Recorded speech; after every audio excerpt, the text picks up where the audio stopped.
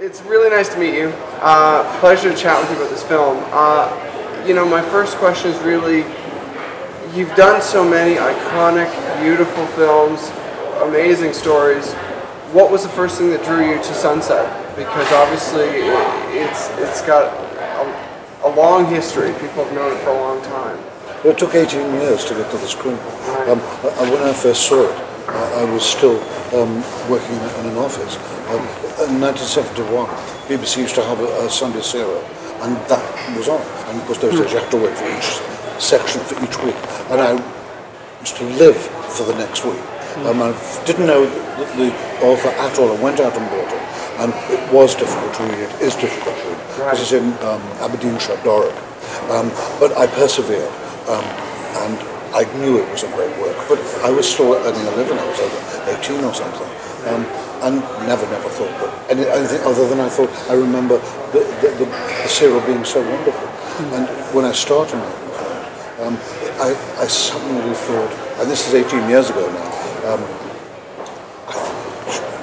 I'd love to have a go at that. And so we got the money to write a script. It took 3 years, because he was like three drafts and then a polish on the third draft, and that's it.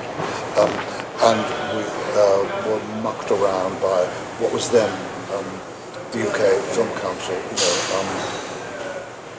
That was it. It was there, dead in the water. And Bob Last, who was doing it with me, said, well, could we try again after I'd made the films with Royal Soul, of Time in the City and the Deep Blue Sea. I said, well, you know how difficult it was last time. Anyway, we got the money together, which wasn't enough, and we all took a gamble. But it was a hard birth. Well, I mean, it's such a, in terms of Scotland, it's such an iconic story. In terms of how you filmed it, it looks so iconic. You just seem to capture every perfect angle that suits the story to me. How hard was the cinematography side of this? Like, was it difficult? Did it just kind of pull itself together easily, or what was that like? No, what I always do camera tests, just to know what ratio we're going to use, whether it's film and now, digital, just from now on it will all be digital. But usually do those tests. And then Andy Harris, who was the production designer, said, do you know a Danish painter called Hammershøi? And I said, no. He said, well, would you like to look at some pictures?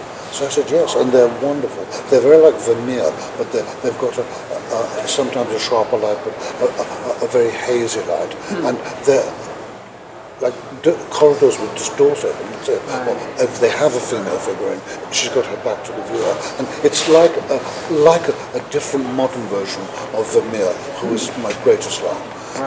And so I said, yeah, we make the interiors look like that. Wow. Because they've got this strange mystery to them. Vermeer has it, that's why he's a great artist. Well, you could look at something still, and you could look at it further. And there's strange shots of just doors there. I mean, and they're mesmeric, they're absolutely mesmeric. So I said, yes, that's what we've got to do. And we then shot all the exteriors on 70mm film. It is! And then all the interiors on the Electra. So what they did when they did the conform, we got all the film down to 4K. And so it's a 4K digital print. And really rather nice. I saw it on IMAX, and it looks like a painting. I mean, and especially some of the interiors like you're talking about, like, you could stop any frame and it just looks like someone spent hours preparing that moment, like, I'm amazed. I mean, and then speaking even to your script, it's almost like snapshots of life as her life kind of evolves. Is that a good way to describe it, or how would you describe her? It's a lot of her life in just 2 and a bit hours. A lot of my films usually are non-linear. Right. But this is linear, like House of Mirth. But what's not interesting is literally what happens next. That's not interesting. What's really interesting is what happens emotionally next. Right. because you maintain the intensity of the moment. And I always give the same example, so please bear with me. I said, as an example of film students, you want a man to go from his apartment into somebody else's apartment. And you could do, man comes out of door, gets in the lift, goes out, gets in a car, drives over to the part of the city, goes up in another lift, goes into the building, goes into the other apartment. But that's geography. It's got nothing to do with cinema. If the whole point of the film is that every time he tries to get to the apartment, he's interrupted. Now that's interesting. But the easiest, most succinct way is you see him come out of his own apartment. The door closes, it opens again, and you're inside, and he comes into a different apartment. You know he's gone somewhere else. Right. And it's a beautiful simplicity to, I mean, just moving the story along, I guess I would say, but I love the fact that it never feels jarring, and some films don't accomplish that at all, where you jump like that. But your film just feels like you said, you've opened a door and you closed the door and you've moved between spaces almost. And do what people do. It's amazing. You know, they said, I don't want you to act, I want you to write. I want you to feel it, because that's much more difficult if it's felt. Because if it's felt, they start doing things which are unconscious and add to the scene, because film captures fleeting moment like no other art form, except music. Music can do it. Well, and your cast is phenomenal.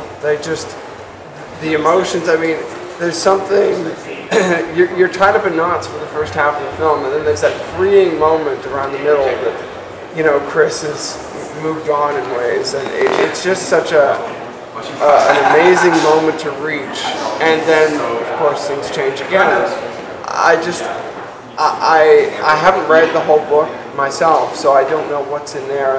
You know, I haven't made it through it, essentially, but to see what you've done with the story, I can understand that you must have spent a long time with it, I guess.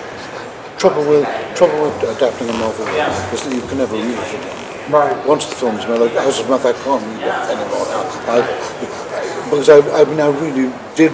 You have to read them a lot, and you think, oh God, I'll never come back. I'll never come back to it, which is a shame because it's a great novel. Like House of Mouth is a great novel, but having adapted them, I just can't get back to it. Right. Which makes sense. I mean, you lived it essentially for so many years. I'm sure you're happy to move on, but other people now are going to get to enjoy it in a way that they never had the opportunity. Do you think the film is going to be?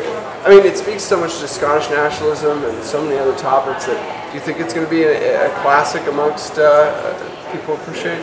Oh gosh, I don't know. I don't think you say that. That's a tall question for you, I'm sure. About your own.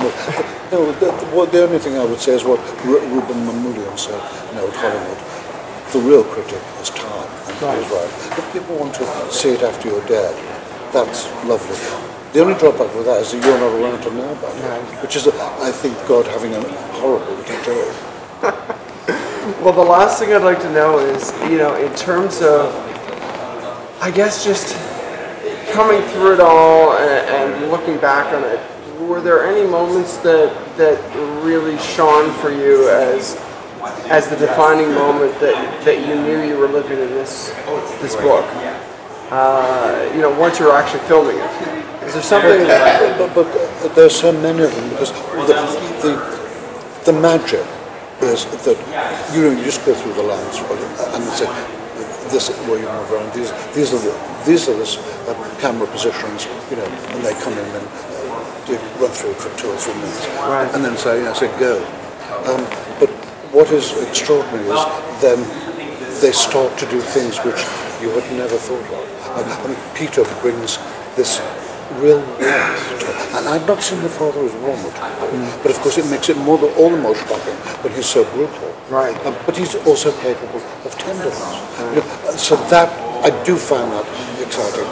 If I have a favourite shot, we couldn't find anywhere to do the execution. Right. And what I'd written, we just couldn't find it. And Andy Harris, who was the production designer, said, well, I found this little railway saddle in Luxembourg, will you come and see it? So I said, oh, right. So I got there, and he said, what do you think? I said, well, look, let me just walk around for 5 or 10 minutes. If I can see the shots, we'll do it. Right. If not, then we'll find somewhere else. And so I went down onto the station. That's where he should be shot. So yeah, I said, give me 20 minutes, I'll redo the shots. So that's what I did. Wow. I mean, it is those moments of epiphany, I'm sure, that you see the place and where things are actually going to happen. So, otherwise, are you excited about Toronto? It seems like a great place to debut this film for Canada. Well, they've always been very supportive here, so I do like coming back here.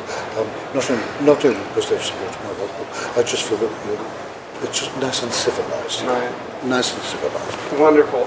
Well, thank you very much. You're more than welcome. Pleasure. You're welcome.